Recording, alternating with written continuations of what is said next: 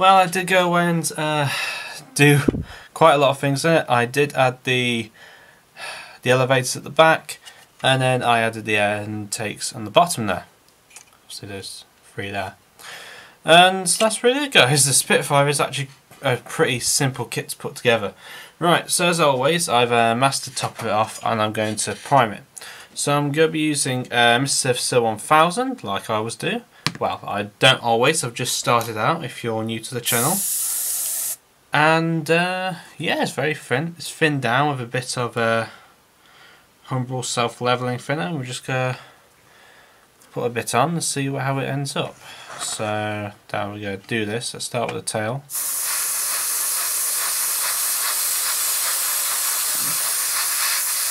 See just where all those cracks are on that lot.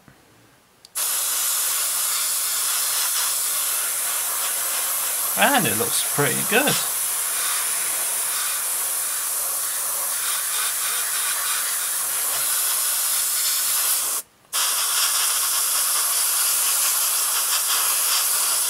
Now I wasn't too sure on whether to what's the word for it? I wasn't too sure on what was I going to say. That's it. I wasn't too sure on whether I was going to rivet some of the things up. I wasn't aware, but I think it looks fine as it is, guys, because I don't know. Anyway, I had a look online and many people kind of just left it, and it does still came out beautiful. So that's what I've decided to do, just leave it as it is. Let's see what happens. I think I have to turn this on. Yeah, there's a couple of bits that may need sanding, but I can soon get those sorted out in no time. So there we are. You get the picture of what the plan of action is from now on. I'm going to have to turn the I'm going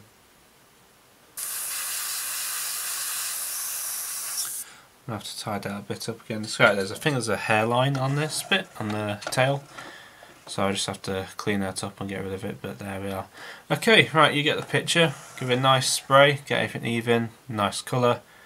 I'll come back and we'll start painting. Okay, so I've got the aircraft on its back pretty much, and we're going to start with the underside. Now, the aircraft I'm going to be doing is, I think it's from 92 Squadron. At the very start of the war, these were in France and obviously Dunkirk. Obviously, hence Dunkirk Spitfire theme for this one. What was I going to say? The actual, well, I have to say, the primer has actually really brought out those panel lines, and I have to say, guys, it's really done a nice job. I can't complain about that. So what we're going to do is we're going to do the underside. Now, these first ever Spitfires had a silver underside, pretty much. These were basically left unpainted. I'm not sure why, but they were. Well, at first the whole lot was covered in silver, and then they basically, at the very start of the war, put over the, I'll just show you on here, this thing. They basically left the front cowling and the rest of the fuselage off, but painted the wings in the black and the white colour over the top. So obviously this, I don't know if you can see there, but obviously number 7, this is how it looks. So I'm just having a quick check. Number 7, yeah, that was from, yeah, Spitfire Mk.1A of N3192 92 Squadron. Apparently it's been flown by Tuck. I'm not too sure about that because he was in another one, I think. But anyway, that's that. So it was at Dunkirk, and they did have a silver underside. So I'm going to use a different paint today. I don't know why they've left the decals up there. Goodness knows why. Right, I'm going to put these decals away before I ruin them. Sorry about this. So the paint I'm going to be using is actually, oh god, what paint is it? It's the Arrow MiG paints. Now, I'm not used this. This is the first time I'm going to be using this on the model. I have tested them out and it does flow pretty nice down here. So I got them in a set last Telford. Well, this is 2019, so it'll be 2018. picked up this bare metal set, so you do get polished metal, silver, aluminium and gunmetal. So I'll try the aluminium and see how it goes. So it does spray through nicely, if that's a good sign I suppose. So I'm just going to do this front cowling piece here, across the front.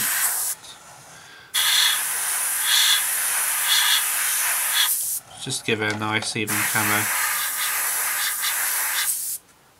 I have to turn this light on, it's going dark now, it's going dusk. There we are. Right, it's so easy for you guys to see because obviously you're on the light side, but for me it's quite difficult.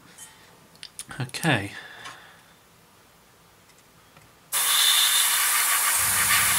Just have to take it away for a bit. Okay, it's okay. It's not the best of colours, but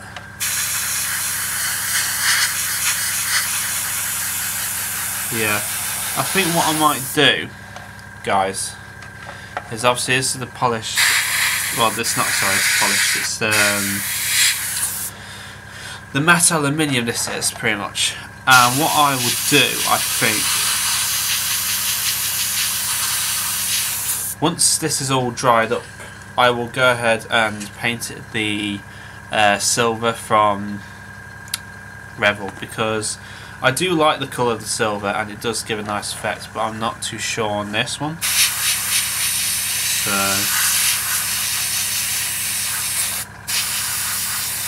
So that's all I can do for now.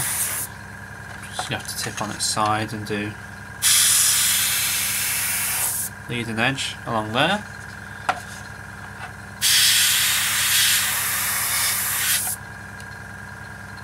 Okay. Right here guys, that is that done. Doesn't look too bad I suppose.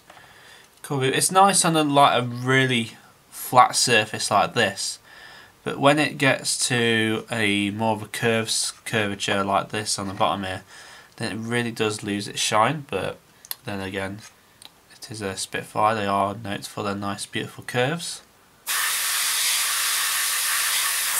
So there we go.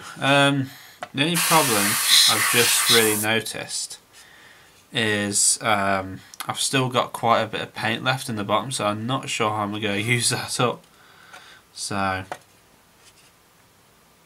I think what I might do is I might spray a few bits and pieces here, and then once I've done the top paint on the top, I might just give it a bit of a chipping effect so it doesn't look out in the ordinary, but normally I just paint them on the top. I don't know.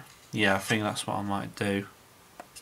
Right, so enough me waffling on. I'm going to leave this to dry, pretty much, and then I'm going to come back and we're going to, well, I'm going to give it another coat once it's dry, and then when I come back, we're going to do obviously the white and the black, or the white and the black, which you know, depends which side you're going to do it, but there we are.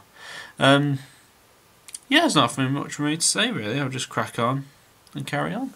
Okay, it doesn't stick down well, but there we are. The tape is now on, and we're going to be doing the underside now. Right, I'm going to start with the white. This is just Tamiya X2 white. Basically build up layers and see how it gets to really. And that is all to it. Now, the other side obviously will be in black. I'm going to be using just flat back from F1, well sorry, XF1 from Tamiya, and that'll be it guys, really. So I'm just basically just build up nice even layers.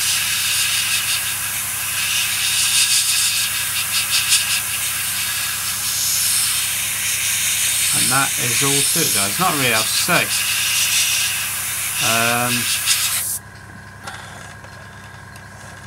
Very unusual scheme I'm doing, but that is obviously it.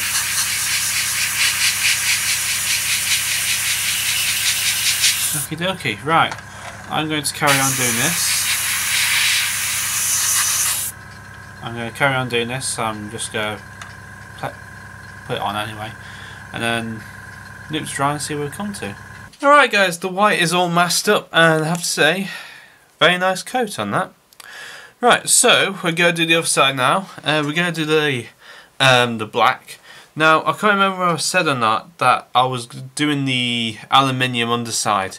Like I said beforehand, I was going to see how it was and then probably do the Revel silver. In the end, I just left it because it just looked fantastic as it does, and it gives a nice, perfect finish. So I might have to put some more air pressure into this. Would be helpful, Michael. There we are. See, it all helps if I did actually put some air pressure on that, but there we are. Okie dokie, right, just one normal coat at the top, XF1.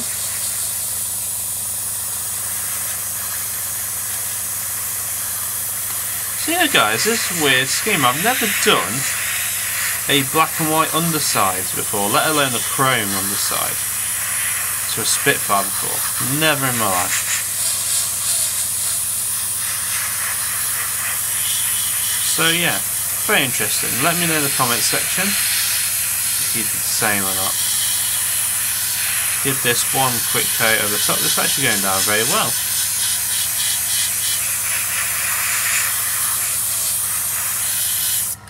Going down very well actually, this is. Pretty pleased.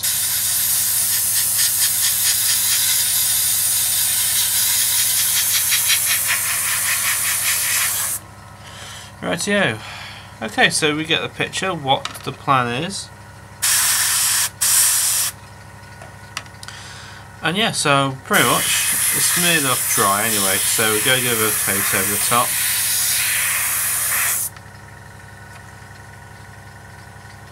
A bit more on this, just on the edges here.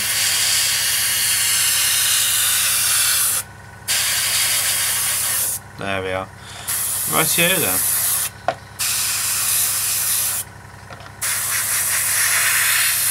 With that done, I don't want to give it too much of a coat over the top. There we are. I say that's pretty much done. Give it a nice coat. I'll keep saying coat. Make sure we get some nice thick edges along the back here. Turn that off now actually. There we are, just try not to waste a paint guys. There's trouble with me, I kind of waste it at the minute, which I don't really want, but there we go. Right, so I'll let that cure for a bit and I'll give it another recoat. And then we'll look on doing the top side in a minute. I need to order some Mr. Hobby Colour, the Dark Earth. I do like that more than the Tamiya, but there we go. So I need to get some more painting to do the top side, so you'll see it in a bit obviously, but for me I don't know when it'll be. I suppose I'll better do some shopping, some nice shopping, not grocery shopping, but there we are. Right, I'll see you in a bit guys. Rightio, now that's dry, let's take this off. So I am actually recording this, don't normally do it, but here we go. So let's see how it's turned out. It should turn out well. Okay. Very nicely done. I'm happy with that. Hold on a minute. Just a tiny little bit of overspray got in there. Right. Damn. I don't really can see. Just across this edge here. And right where the radiator is, just there. We got a bit of overspray, but I'll soon sort that out. Pull that back. And last but not least, piece off the front. Wow, very nice.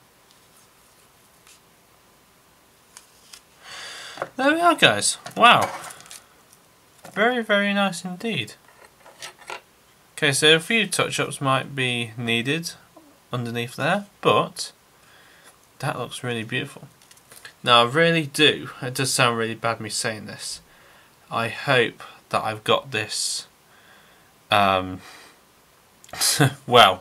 I do hope that I've got this actually in line and I've got the right colours side by side, but there we are. It does look really nice, very unusual. Aluminium on the side along with a black and white wings.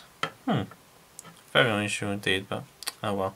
Right, I'm going to leave that to dry. I'm going to redo this white on top because it's really bugging me soon. So I'll do that and we'll move on to the next bit, which will be the top sides. Okay guys, right, well, the underside is done. I touched some sides up. I might have to do it again on the side. Took a bit off there. Oh well, it looks better than it was. I've masked it all off and we can get painting. Right, so the paintwork. Now, I don't know what it is, but I got the green first, okay? I got some RAF dark green from Tamiya, and then I realised I didn't get the brown. So I thought, well, why don't I spray it green first? Now, forgive me if I'm wrong, I do not know why, but all the modelers I know, and all the photos I've seen, they always spray the brown on first and put a green on the top. I have no idea why, but it's like that. So I waited the next day and I've just mixed myself some brown. Now the colours I used are Mr. Hobby Dark Earth H72, and I mixed it with just a touch of white just to get that dark session a bit off of it. I don't know why, but I love this colour. Beautiful colour for RAF brown. And I just dull it back just a touch so it's not fully brown. Okay, so I might have put it a bit too thin, but we'll see how it goes. Okay, looks okay.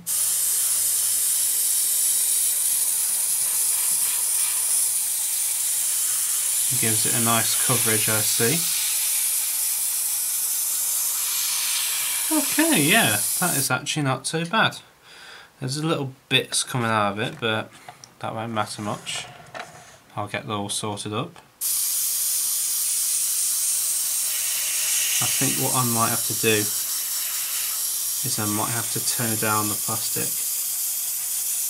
But there, we tone down the plastic, tone down the I'll have to tone down the volume of the pressure. But there we are. Speaking of which, I better turn it on and get some more pressure on. Will be helpful. Okay guys, so that's what I'm going to be doing. I might have just took out a shot, sorry. So I'm going to give everything a right dual coat of this brown, and then we can carry on with painting the RAF green, and that is where I'll leave it off. So yeah, it's not a bad colour, but when it gets bolder, I'll show you by what I mean. Okay, here we go. Okay, right. I've given that one coat. Now as you can see, that gives it a better lighter shade of brown than the actual fully dark earth that you see on many aircraft kits. A bit like this tiny one here. So you can see that is Humbrol 29 that was painted in this, one of my old kits I did back in college. Now the brown is totally really dark on that one because I used it straight out of the cup and put onto that one, so you can tell the difference straight away.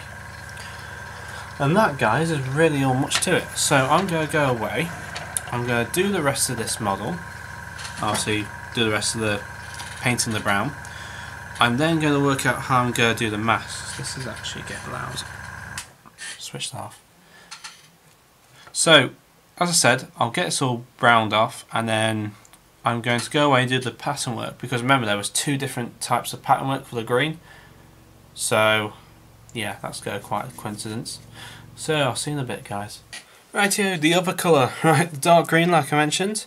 It's XF81. I'm just going to see, I've only masked up this bit first. That sprays through quite nicely. So we'll just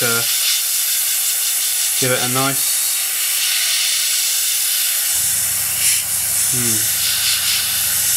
not too bad. Maybe I should have used just a touch thinner first. But it's looking okay.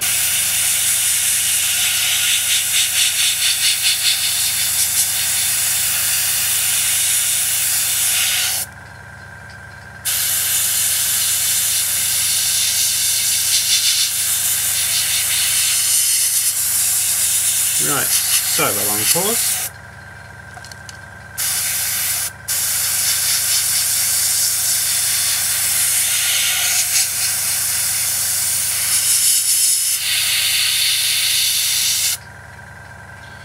Okay, right. So it looks like a decent colour, we'll admit.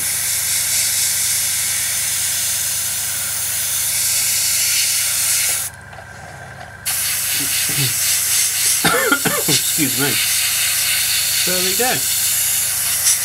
It doesn't look too bad of a colour. It looks okay. Have a contrast with the brown. Just a bit of overspray there I've just got. Okay, right.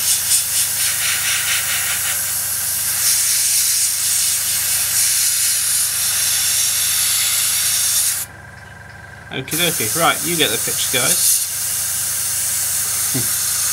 You can tell what's coming next. I'm going to go away and finish this off and see how we get on. So guys, rightio, we're going to be painting the tyres on the Spitty, yes. Tyres are all welded up here. Well, welded up, they're on the crocodile clip on the end of a stick. And that's going to be that. Right, so what I am going to show you is how I'm going to paint them now. We only need two colours. Start off with rubber black and then NATO black. Okay, this is a very simple test to show how to get worn tyres. Is that the right colour? Yes, it is. It slots into there. Okay, so what I'm going to show you, we get some rubber black. Okay, it's had a bit of, just had a touch of thinner, just added into the pot there. May have some red. No, just a little bit. There we are. Plenty. And on this pack so we get a nice coverage. Right, so we've got some black spraying through, just like that. And this is our first technique. What we're going to do, we're going to be just spraying the tyres in the rubber black.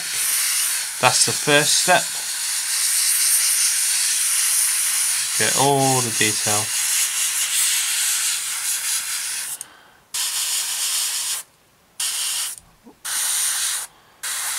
Like so. Same on this one.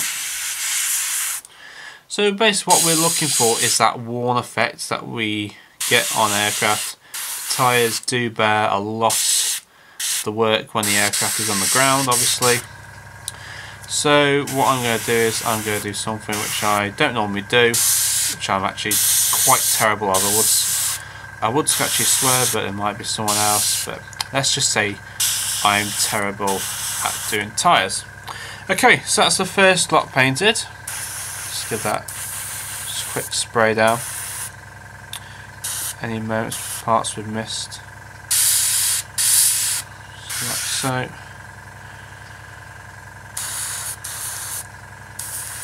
Like that. Okay, so we painted the tyres in the XF85, which is a rubber black, and I'm just going to leave that to dry, and I'll come back and just show you the next technique. Okay, so the tyres are dry. Tyres are dry. So I'm going to take the NATO black now. Just give it a bit of a shake. See if the top pops off. No, it's a good job we've got this handy tool here. There's a bit, there we are. This handy tool is a lifesaver. Wrong end. There we are. That tool is an absolute lifesaver, guys. Really is. Let's take that off. Okay, so now what we're going to do, we're going to do a little testing. Spray that. Only a drop, not much. Spraying through, which is now with these tyres, what we do, we literally are just going over the top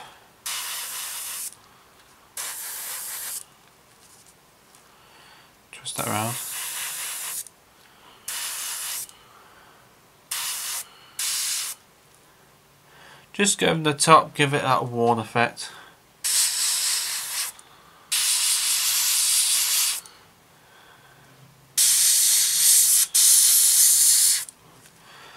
Like so. And that is really about it, guys. Just to give it that worn effect, I might do a bit of a spray from back here. Just give it that worn effect of rubber tyres. If I want to, I'll get really close. Just on the rim there.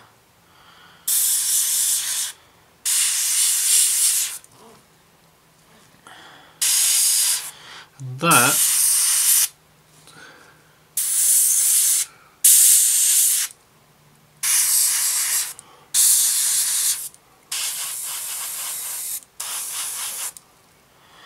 there's it, guys, just to give it that worn look on the tread. Once it's dry it should actually show up, but there we are, that is really it. So also another thing as well, it says Dunlop on the side, so might as well just give that a bit of a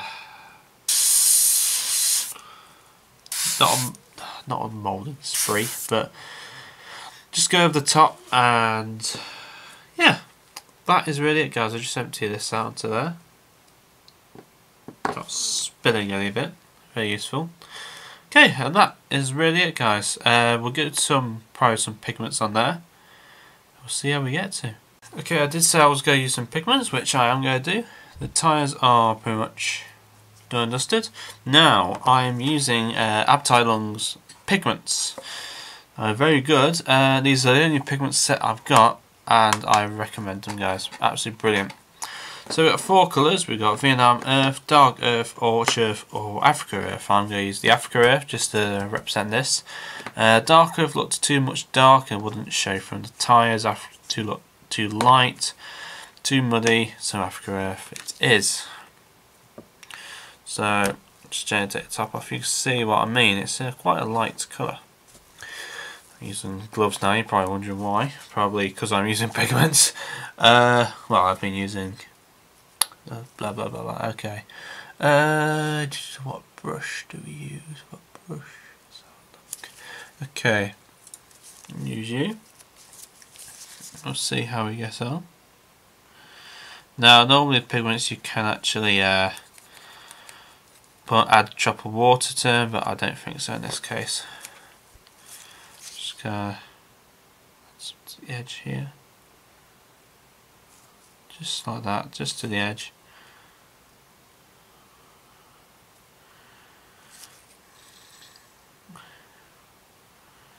Just a bit like that to those edges.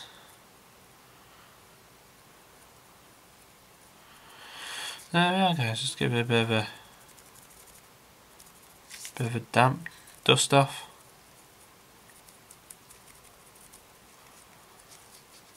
Just a bit of a dust, just like that. We'll admit this side has had a bit of a treatment than to the others.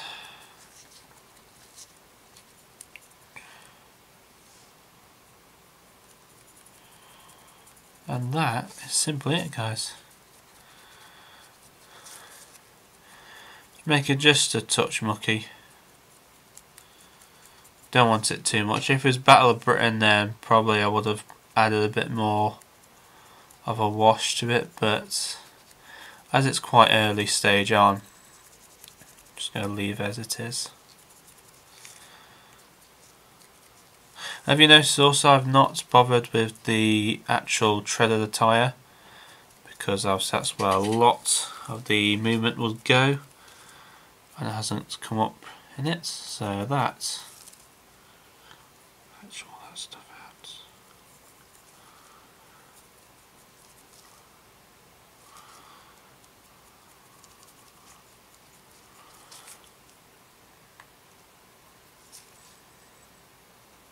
Like so. There we are. Just like that, just get all in and around the tyres. Would look best, would look bester will look better if you did have a type of tread on, just to give it that emphasis of wheels. But yeah, there we are. Right, I'm going to leave it at that because I don't want to really have it too much. But there we are, guys. There we are. Not a bad issue at all. Make a little bit of weathering just to give it that edge. So there we are.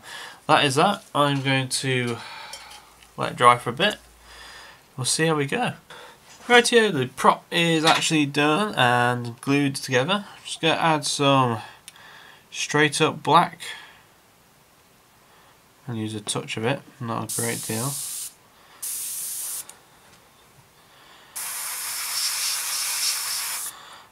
I did actually quite thin this down quite a bit, so I'm only just putting a light coat over the top and just build up layers.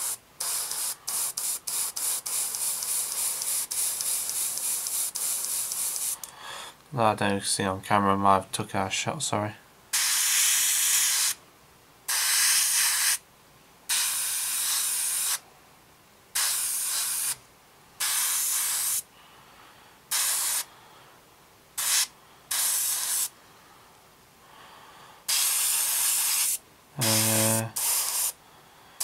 Just over the top there, get sprayed up.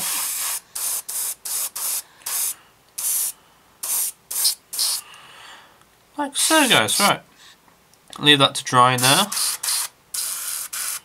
I might have to give another coat across the back there. Just let that dry pretty much. Come back and we'll do another paint of it, and I'll just do the tips here, and that'll be done and dusted.